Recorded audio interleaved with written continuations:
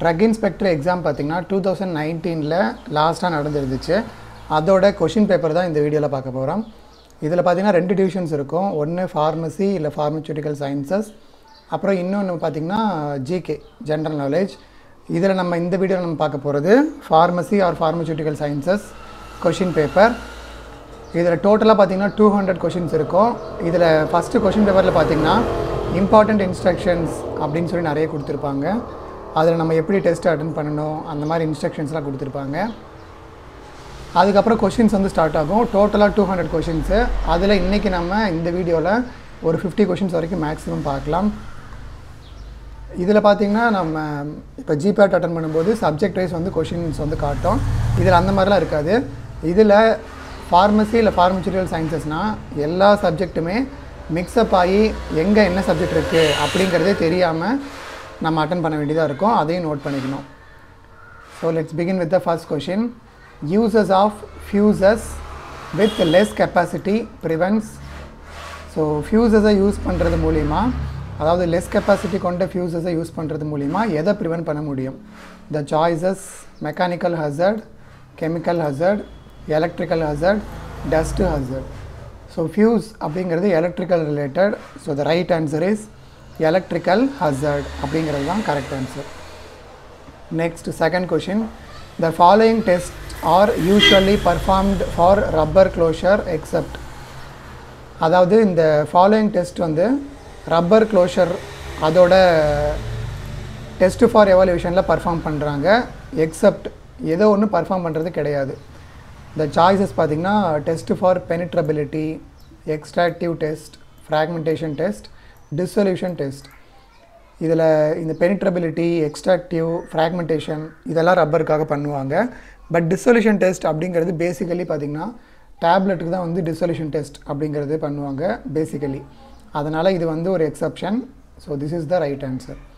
Next third question. Flow property of a drug can be determined by measurement of. அதாவது ஒரு ட்ரக்கோட flow ப்ராப்பர்ட்டியை determine பண்ணுறதுக்கு எதை measure பண்ணுவாங்க? த choices: angle of repose, partition coefficient, solubility, dissociation constant. Here the correct answer is angle of repose.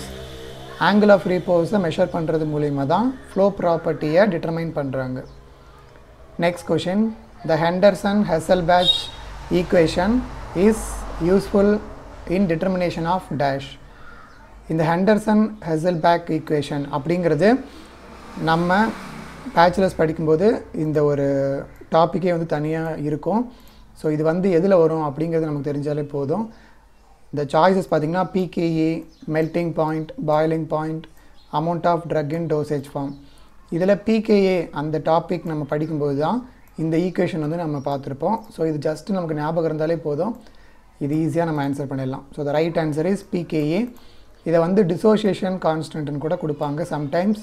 So pKa அப்படின்னா dissociation constant அப்படிங்கிறது நம்ம தெரிஞ்சுக்கணும்.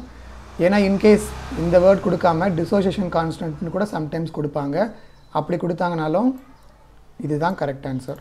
So pKa is the form for dissociation constant. Next question. Pre-formulation studies involve the choices: development of suitable dosage form for a drug, determination of pharmacological action of drug, determination of molecular structure of drug, determination of adverse drug reaction. இதில் ப்ரீஃபார்முலேஷன் அப்படின்னாலே அந்த drug வந்து உருவாகிறது. So இந்த development of suitable dosage form for a drug. So dosage form அதாவது அந்த truck என்ன ஃபார்மில் நம்ம கொடுக்க போகிறோம், டேப்லெட்டா இல்லை இன்ஜெக்ஷனா, அதுதான் அந்த ட்ரக்கோட ஃபார்முலேஷன். ஸோ இது ரொம்ப ஈஸியான question. Next question. The sweetening agent commonly used in சீவபிள் tablet is. சீவபிள் டேப்லெட்டில் எப்போவுமே காமனாக ஒரு ஸ்வீட்னிங் ஏஜெண்ட் ஆட் பண்ணுவாங்க. அது ஏன் அப்படின்னா நம்ம வந்து மென்று சாப்பிடும்போது ஒரு ஸ்வீட்னஸ் இருந்தால் தான் அதை நம்மளால் ப்ராப்பராக பண்ண முடியும். ஸோ அந்த ஒரு பர்பஸ்க்காக ஒரு ஸ்வீட்னிங் ஏஜெண்ட் ஆட் பண்ணுவாங்க. அதில் ரொம்ப காமனாக யூஸ் பண்ணுறது இது ஈவன் இப்போ MRB எக்ஸாம் நடந்துச்சு இல்லையா, அதுலேயும் ஒரு பேட்சில் இது கேட்டிருந்தாங்க. ஐ திங்க் 26th ஆஃப்டர்நூன் பேட்சில் கேட்டிருந்தாங்க. Choices: sucrose, honey, mannitol, saccharin. The right answer is mannitol. Mannitol அப்படிங்கிறது தான் most commonly used sweetening agent in the preparation of chewable tablets. Next question. The maximum absorption is shifted to longer wavelength. இது வந்து எதில் நடக்கும்? The choices: bathochromic shift, hypsochromic shift, hyperchromic shift, hypochromic shift. Here the correct answer is bathochromic shift. So maximum absorption on the longer wavelength ku shift aachina, it occurs in bathochromic shift. Next question.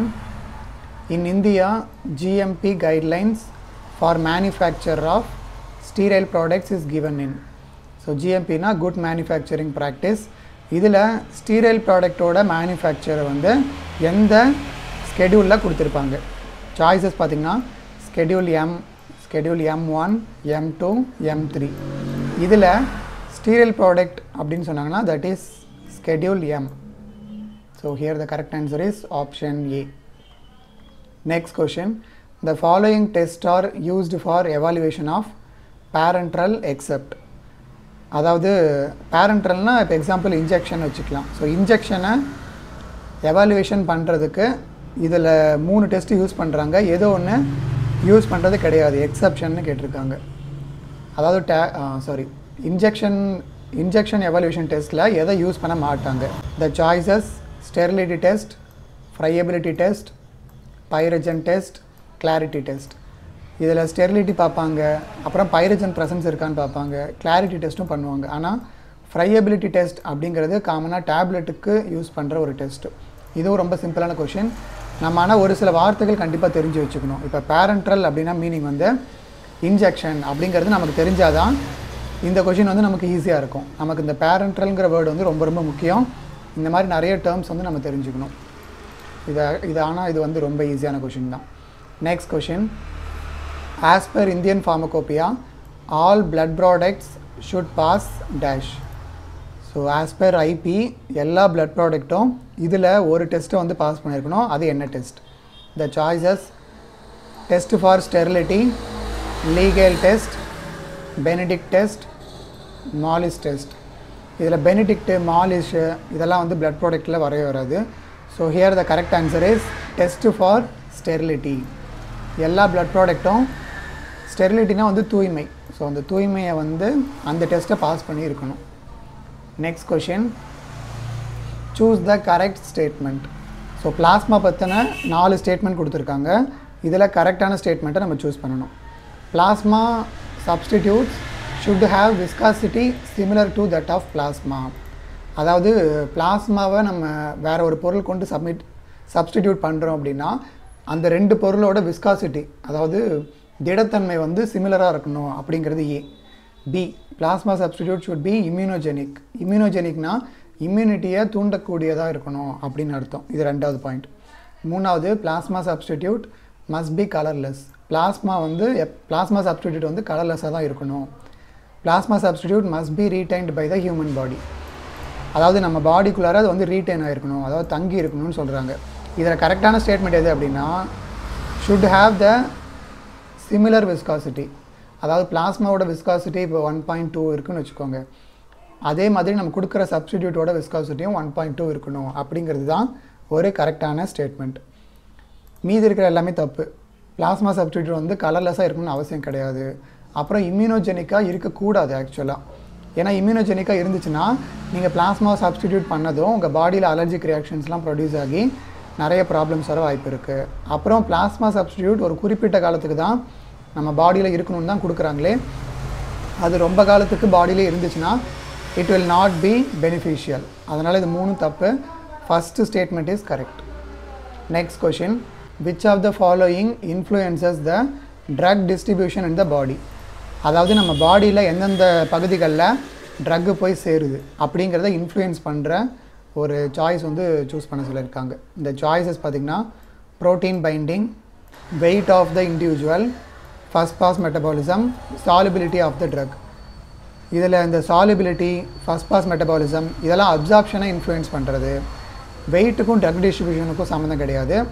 Protein binding தான் டிஸ்ட்ரிபியூஷனை பயங்கரமாக influence பண்ணும். அதாவது protein binding அதிகமாக இருந்துச்சுன்னா drug distribution கம்மியாக இருக்கும், protein binding கம்மியாக இருந்துச்சுன்னா ட்ரக் டிஸ்ட்ரிபியூஷன் அதிகமாக இருக்கும். இந்த ஒரு லைன் மட்டும் நீங்கள் ஞாபகம் வச்சுட்டிங்கன்னா இந்த மாதிரி சிமிலர் கொஷின்ஸ் வந்துச்சுன்னா you can easily answer. Next question, which of the following parameters are evaluated by comparing curves of serum concentration versus time? So serum கான்சன்ட்ரேஷனையும் டைமையும் compare பண்ணி கிடைக்கக்கூடிய பேராமீட்டர் எது? த choices: peak concentration, half life, elimination rate constant, biological half life, Tmax, absorption rate constant, peak concentration, Tmax, area under the curve, AUC அப்படின்னு சொல்லுவாங்க, absorption rate constant, AUC, elimination rate constant. இதில் ஆக்சுவலாக நமக்கு வந்து elimination curve கிடைக்கிறதுக்கான வாய்ப்பே இல்லை, ஏன்னா சீரம் கான்சன்ட்ரேஷன் அண்ட் டைம் தான் சொல்லியிருக்காங்க. ஸோ எலிமினேஷனுங்கிறது ரிமூவ் பண்ணிவிடுங்க, ஆப்ஷன் ஏவும் டியும் ரிமூவ் பண்ணிட்டோன்னா மீதி இருக்கிறது பிசி தான். அதில் கரெக்ட் ஆன்சர் வந்து option C, peak plasma concentration, Tmaxனா எந்த டைமில் அதிகமாக இருந்துச்சு, அப்புறம் ஏயூசிங்கிறது ஏரியா அண்டர் த கர்வ்னு சொல்லுவாங்க. So the right answer is option C. Next question, the time period for which the plasma concentration of drug remains above minimum therapeutic level.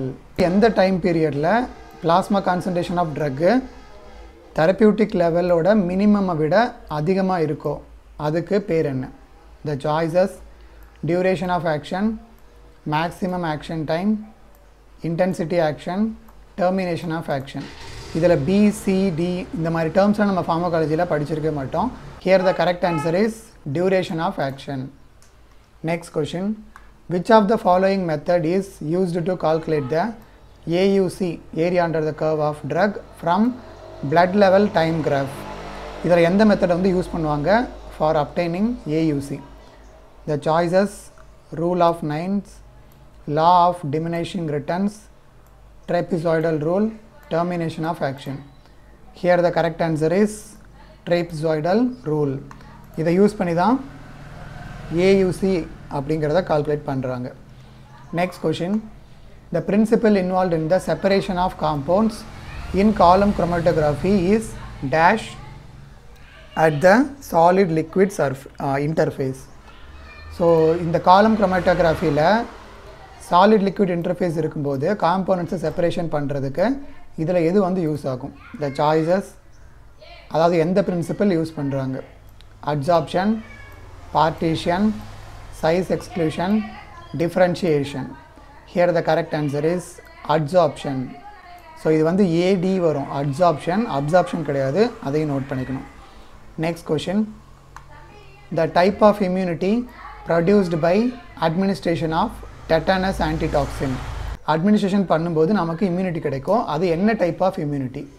Choices: naturally acquired active immunity, artificially produced passive immunity, artificially stimulated active immunity, naturally acquired passive immunity. அதாவது இதில் 2 types இருக்குது, natural, artificial அப்படிங்கிறது ஒரு type, இன்னொன்று active பேசிவ்ங்கிறது.